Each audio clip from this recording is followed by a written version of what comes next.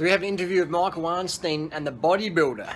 Check this out. Have you seen it? Post your comments and questions down below. Quite entertaining. Check it out.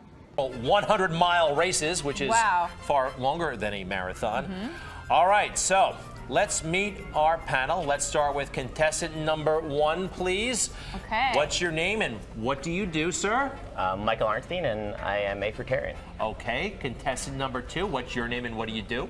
Michael Arnstein, fruitarian. Okay, and contestant number 3, what's your name and what do you do?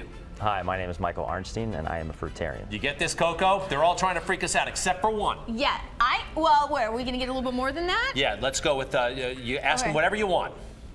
Okay, all right, 1.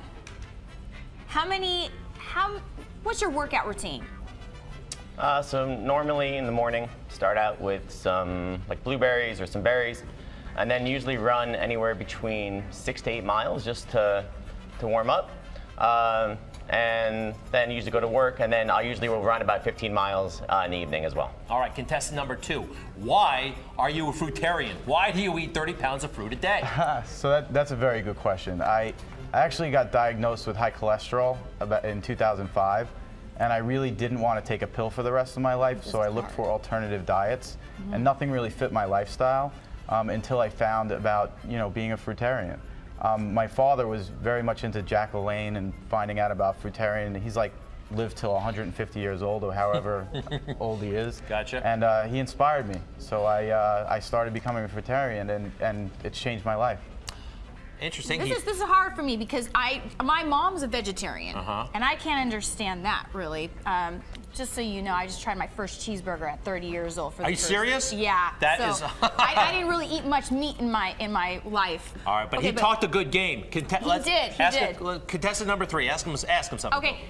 All right, 3. How is it that you do not have diabetes for not incorporating meats?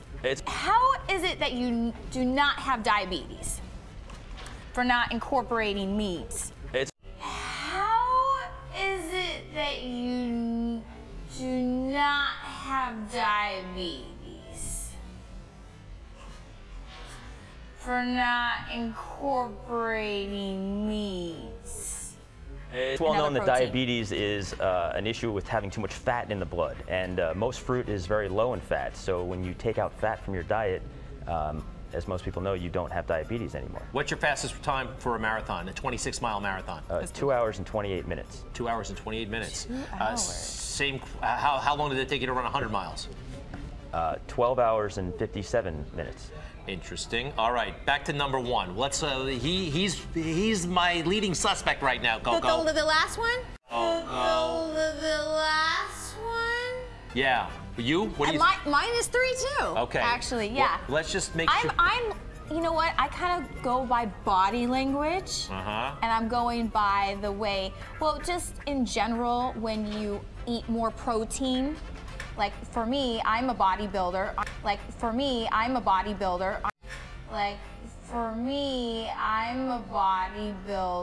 I'm off bodybuilding right now, but I gain muscle really fast. So like the first guy, he has a little bit more muscle than the rest. So you need a little bit more protein, in your diet. He eats more protein. All right. He eats a little bit more protein. You're gonna go with 3?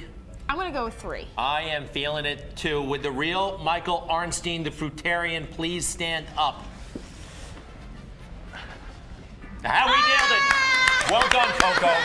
Nicely done. I just felt like I won like a big prize. All right, Michael Arnstein, fascinating stuff. The real Michael Arnstein, when did you become a fruitarian? In 2008, when I turned 30 years old. And is this true, 30 pounds a day? Yeah, I normally run 20 to 30 miles a day for my athletics, and just like most animals in nature, I eat a lot of food. But how much fruit though? That's a lot of fruit. Like strawberries, bananas, cantaloupe. What do you mix in your diet? Well, it was 85 degrees yesterday. I probably ran about 25 miles in New York, and then I went back to my office and ate a 20-pound watermelon as a snack. So you don't incorporate veggies at all? I have been known to eat some salad once in a while, yes. So wait, you ate a watermelon for a snack? That's pretty wild. Yeah, it's mostly water, so you go through it pretty fast. Yeah, that's what I'm going through it it's now. Amazing. Forgive us for being crude here, yeah, but let me put it in these terms. there's a lot of roughage, right? They're like, right? And Yes. does it ever get inconvenient eating all this fruit, if you catch my drift? You know, in nature, most animals, they go to the bathroom multiple times a day, so it's part of being healthy. Well, Okay, one more question. What is your downfall? Like, you gotta have some kind of sweets you ingest.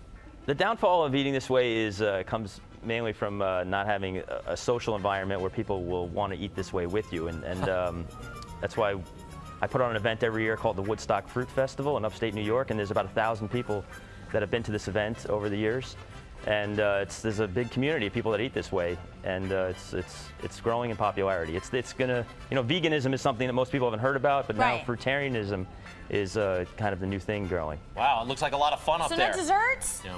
Can we keep that out of the equation? No desserts for you? Fruit is a dessert. It's sweet. It's delicious. You No know, chocolate is what I'm saying. No. I guess I'm trying to get to that Hey, point. it works for him. Michael Arnstein, the real Michael Arnstein, thank you.